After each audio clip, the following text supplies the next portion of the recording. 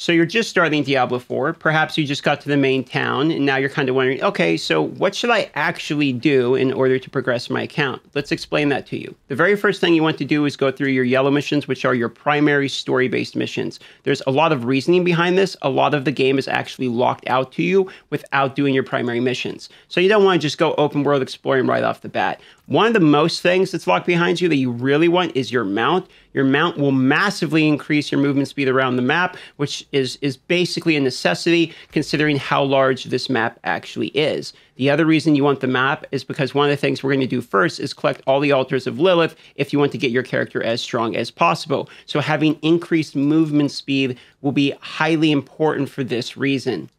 In order to actually unlock the mount, you have to pursue your primary quest literally anyway. The mount unlocks at the beginning of Act 4. So just do your yellow missions until you unlock one of these priority quests that's called Donan's Favor. That's at the beginning of Act 4. It's going to have you talk to a person right here in the Stable Master. It's like a 10-second quest. It will unlock your horse. If you want a horse skin, by the way, you can come by live and give 2 gift subs while I'm live will get you this skin for a horse, and it's the largest horse in the game. Just quick plug.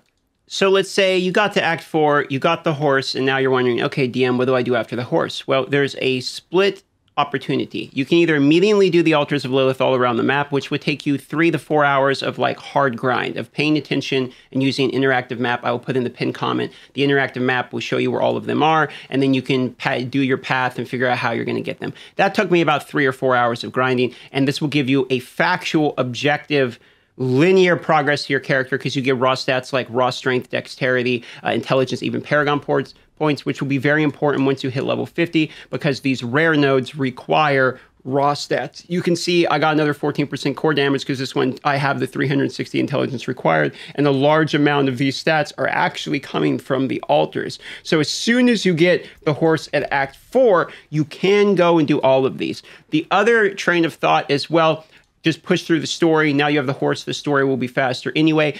It's only all the way to Act 6, so you're about halfway through the story by the time you get the horse. You can finish the story and then do the altars afterwards, and the story itself will have you unlock a lot of the waypoints, so you can teleport a bit around the map, and it's a little bit nicer. There's no correct answer to this. Technically, if you do them sooner, your character will be stronger sooner, but you also save some time with the waypoints later on, so you can really decide whatever you want with this decision. Once you complete the story, it's going to unlock the world difficulty like selector for you. You're going to have 1 and 2, and then number 3 is going to be sitting here, and it's going to be locked. And in order for you to be able to actually go up to world tier 3, you're going to have to beat the capstone dungeon. Now, the capstone dungeon is basically a yellow dungeon that will appear on the map. For me, this is the Echo of Hatred because it's the tier 4 one, but each world tier 2 has a capstone dungeon, world tier 3 is a capstone dungeon, world tier 4 is a capstone dungeon. In order to go the world tier 3, you have to beat the world tier 2 capstone dungeon. Now, this is about a level 50 challenge. The gear that drops from world tier 3 is about level 50 anyway, so right around that time is when that capstone dungeon will be more achievable. I have seen people push it way sooner, but just from a standard point around level 50, you can start thinking about, yeah, I can probably get the capstone dungeon for world tier 3 out of the way. The reason these world tiers are so important is you only have normal gear, and then you have sacred gear, only starting in world tier 3. So you actually get a whole like tier up and improvement in gear, which factually gives you stronger secondary stats. So you can see, for instance, this is a sacred piece right here, which will have better than a standard legendary, and then an ancestral, which is world tier 4, which again will be the same thing. You'll beat the world tier 3 capstone dungeon to unlock world tier 4, is the ancestral gear, which will be even stronger. And this obviously goes for rare items, etc. as well. So for that reason, pushing world tiers is how you make your character stronger. Now, you might be in world tier 2 with the story completed and thinking, okay, I'm not strong enough yet for the world tier dungeon. I can't get to world tier 3. What do I do in the meantime? Luckily, the story does a pretty decent job of explaining this. There's something called the Tree of Whispers that unlocks as soon as you complete your campaign. So between completing the campaign and trying to push for World Tier 3, you're probably going to find yourself doing some of these. These Tree of Whispers effectively are going to move you around the map. The hard red ones give you 5 points, the pink ones give you 1 point, and the medium red ones give you 3 points when you have 10 total points, and it does overcap. So if you have 9 and then gain 5, you have 4 in the next tier when you turn it in. When these cap at 10 points, you turn it in the Tree of Whispers, you get a cache of items, and you can actually sort of target pick if you get like an amulet, a ring, a glove. whatever. So this is a good way to get aspects. So one of the things you actually do want to do while you're trying to level, etc., is maybe consider while you're in the earlier world tiers, because it's just as easy to do them now as later, is getting some of your class aspects. The class aspects will allow you to be able to complete some of your builds. So now that you've got the campaign done, you can start thinking about what kind of builds you want. You can watch some guides from people on the builds or theory craft your own. And during this time, while you're gaining levels before you do your capstone, it's also a good time to consider picking up some of these aspects. The good thing about both doing the tree as well as the aspects is at the same time is they can double dip. The tree will actually send you to clear dungeons quite often, so you can do both at the same time. And then on top of it, it's very efficient because dungeons themselves give renown, and you need to finish your renown for every region because you literally get skill points from this. This is 10 skill points from doing renown, which is another reason the Altar of Lilith is so important, and it's 20 paragon points from doing renown. That effectively means when you're completely capped in the game, a level 100, everyone who's completed all their renown basically has a level 105 worth of paragon power, as you get 4 paragon points per level. So this is a massive increase in damage, as is the skill points, and the skill points are basically mandatory for builds. Every build is going to have the skill points, and skill points are going to do everything from helping you generate, mana or spirit, etc., to giving you more tanky stats. So this is completely mandatory. Now, while you're going through the game and doing all of these things, pushing, make sure that you go to gameplay and have your advanced tooltip and advanced tooltip information compare on. That way, when you get a new drop of items, especially when you go to the new tiers here, you can hold shift and it will actually tell you what item is better and what stats you will lose if you choose to use that item. This is a nice way to compare, damage, etc. But also, it's very important because when you get an aspect, let's say, oh, this legendary drops. I'm like, oh, a new legendary, and I want to see how good the aspect is. Right here, it says 60% damage. You see how it says 60 to 90? So I know this aspect rolled an absolute minimum, and it's not that good of an aspect, so I don't have to worry about ruining it too much. But if these options were off, and I actually look at this item, it just says 60%, and for all I know, that's the best one in the game. So it does actually significantly change the information presented and available to you for decisions to be made if you don't have those tooltips on. Which is a good time to mention that the aspects, you can save them, even though they show that there's a normal aspect, there's sacred aspect, and the ancestral aspect. A commonly misunderstood thing is that only normal can go on normal items, sacred on sacred, ancestral on ancestral. Normal legendary aspects can go on ancestral items all the way in tier 4 and on sacred items. For this reason, items that you find in the wild in the beginning, even world tier 1, that have like, oh wow, that's a perfect row. For instance, like this one, you see how that's an absolute maximum row. These aspects can be extracted in the beginning of the game, saved as an aspect for a literal month later when you get a perfect item. So just keep that in mind. Okay, so you complete the campaign, you got the altars, you got the dungeons you want, you're ready to push the capstone dungeons, you're going to World Tier 3. As soon as you hit World Tier 3, then you are going to start getting sacred item drops. These sacred item drops are going to massively increase your attack power, armor, life, basically all of your stats, because the sacred items, like I've been saying, are going to roll higher. At this time, you have a very tough decision to make. Do you use some of the aspects you saved on your newly acquired upgrades, or do you wait a little bit in tier 3 until you get a really good sacred item drop? My argument to this would be, like, if you have any mid-tier aspects, just throw them in there. Anything that's still an absolute perfect row on game-changing build items, for instance, like the Grizzly Dire Werewolf build, or the duration of Grizzly Rage, for instance, for me is quite important for my specific build. I would be very careful with those until you have like a GG item that seems very specific for your build, or a very good item, okay, just in general. However, the other ones, once you hit the next tier, World Tier 3, yes, you can start using some of them. And then once you're pushing World Tier 3 to World Tier 4, the World Tier 4 capstone dungeon to get to World Tier 4 is very difficult, so you could use the boost in power at that time as well. Just answering the question about aspects is a very common question, is when do I use the aspects? And very often my answer to that will be when you need the spike of power to beat whatever content you're working on. In World Tier 3, your Tree of Whispers is going to start dropping you sigils as well as the occasional glyph. Glyphs are going to go into your Paragon board, and the Paragon board unlocks at level 50. These glyphs are fairly game-changing, as they will give you everything from basically a permanent vulnerability application to just pure bonus damage or damage reduction, so they will be very important. And the Nightmare Sigils that are now unlocked from pushing through the game are going to allow you to do these dungeons and get experience to level up your glyphs as well. So consider once you're in World Tier 3, doing some of the lower tier Nightmare Dungeon through your Sigils. Now you can actually craft these as well at the Occultist. So if you don't have a Sigil that's low enough level for you, you can craft them there.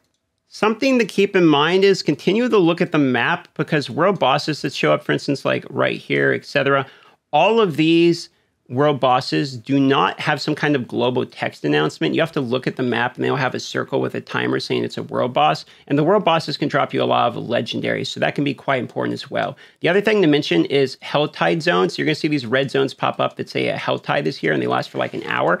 Those are going to be very important too, because they're going to drop the materials from like the mining nodes, etc. And what those materials actually end up doing here is they'll give you Forgotten Souls, and these Forgotten Souls are basically the most important material in the game, because not only do they allow you to upgrade your items to the maximum tier, which you're going to want to do once you have a perfect aspect on like a really good item, for instance, you'll upgrade those all the way, which gives you massive increase in damage. But they're also used for enchanting, which will allow you to reroll one stat that you do not like on an item. So you can have one that has 3 perfect stats and one of the stats is whack or something. So you can reroll that for something that's a good stat. And for that reason, you're going to want Forgotten Souls. So when the Helltides come up, farm in the Helltides, and you get lots of Forgotten Souls from the chest, from mining the nodes that are around there, just clicking on the nodes that are glittering, and then killing the big elite monsters. Also, just a quick tip, if you hit Control R, it will allow you to put your frames per second on the screen. Control R again will show you your lag, so if you just want a little bit of additional UI.